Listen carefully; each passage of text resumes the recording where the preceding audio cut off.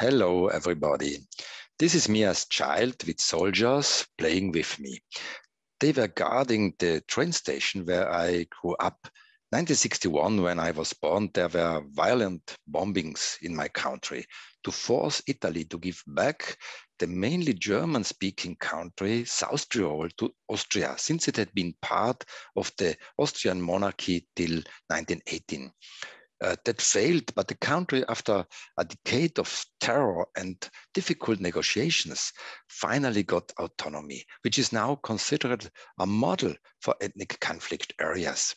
My parents came from an Italian and a German family. As the last born, I was given the name Hans Karl, Hans by my Italian grandfather Giovanni and Karl by the German one. So never call me only Hans or only Karl, because my name is a peace project.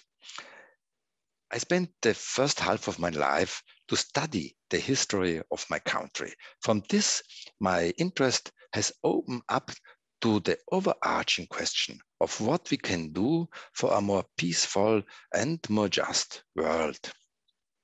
Carinthia, in Austria, where I now work, is also located on a long conflicted border, namely with Slovenia.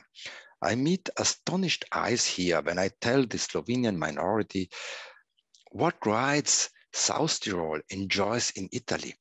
But I have also learned how the Slovenian minority turns its weakness into a strength, for instance, through innovative bilingual school models. The strong German minority in South Tyrol has their own German schools, but at the same time, bilingualism is declining because in the monolingual schools, the second language Italian is only taught to a limited extent. Thus, a wealth is given away. Both border areas are now challenged by migration. And the new question is how to protect diversity, how to understand diversity when it's no longer about two languages or two cultures, but dozens. So the new inspiration is, it's simply not enough to create a small intact piece of world like my South Tyrol, like the beautiful Carinthia.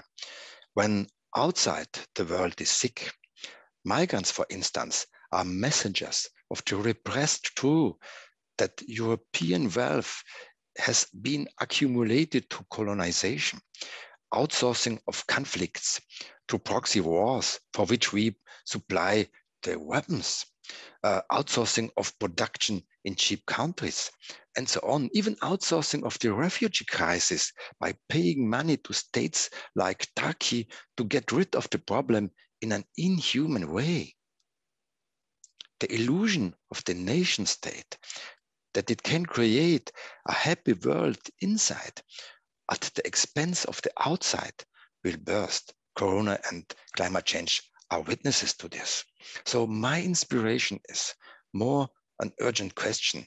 How can we raise awareness that the best way for us to survive in this world together is to work together as citizens of the earth? Thank you very much.